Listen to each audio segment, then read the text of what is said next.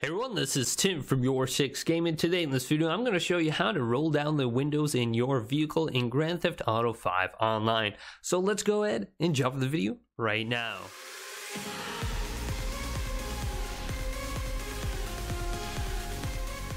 So rolling down your window in your vehicle is actually very easy. As you can see on my car right now, my window is rolled down and this window is not damaged, is not broken in any capacity. And you do not need to punch or shoot out your window to go ahead and do this.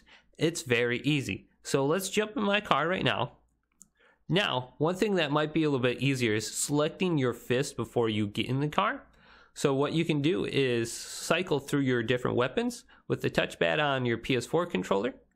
Now, here is unarmed. Let's go to unarmed now. And then press the L1 button and you'll go ahead and give everyone the middle finger.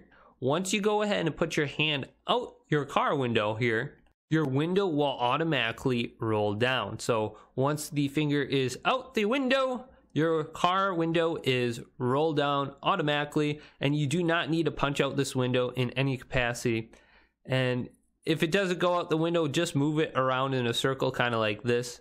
Very easy to go ahead and do. Now to roll back up the window, you will have to take your car over to one of your garages. So my window will continually be down until that happens. So here's one of my garages right here. Let's bring it in.